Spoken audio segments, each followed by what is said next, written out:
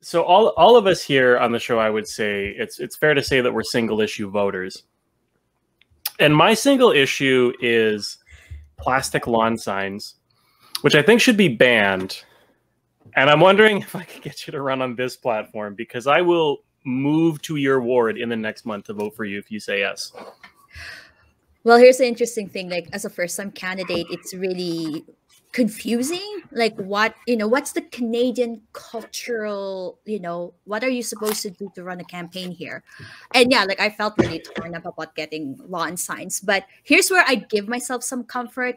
This is actually legit. Like, I'm an abstract artist using recycled materials, so I'm gonna have enough canvases to put paintings for the rest of my life, if regardless of the outcome of the election. So yeah, I don't know, like I've heard sentiments like there's so many people who actually would prefer not to have a plastic lawn sign. So I think you actually have, there's some merit there. Or I don't know, like what could be something that would be like biodegradable or kind of cool, like I don't know, like bubbles that will like, so that after election day you like pop them and then they disappear. I don't know, like so there's some kind of like technology like that. I would be for that.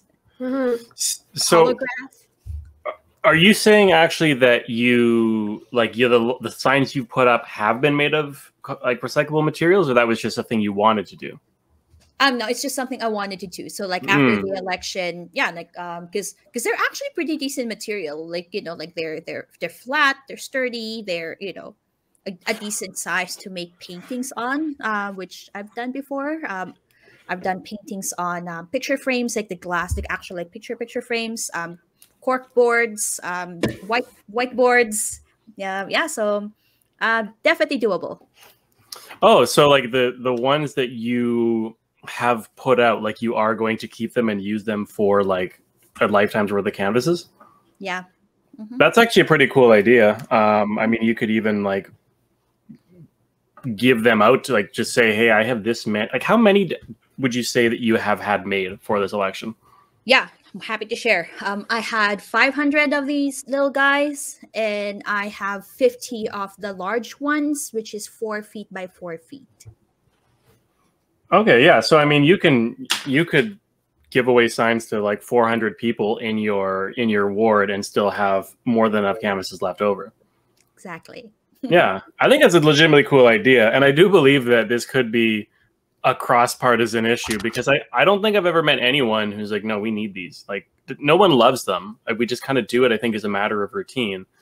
And I mean, for every single candidate that's ever, I mean, even if somebody has won an election, they're not going to reuse their signs because you have to write re-elect, right? If you've been elected, like you can't just paint it on your old sign, of course. Yeah. You could put stickers though, which is actually what I did for my lawn signs. Here's a honest confession for you guys. I made a typo on the ward name on my lawn signs, which was stressful. So tweeting this out right now. I'm just kidding. I don't have a Twitter. Go on. But what I did is I was able to order from the same company, like a vinyl stickers. And then just like paste it on. So it was an easy fix. So my hope, in the future, I think, yeah, just like on the corner, like this corner of the lawn sign, maybe I'll put a sticker there, like re-elect or something like that. Yeah. So at least that's the idea.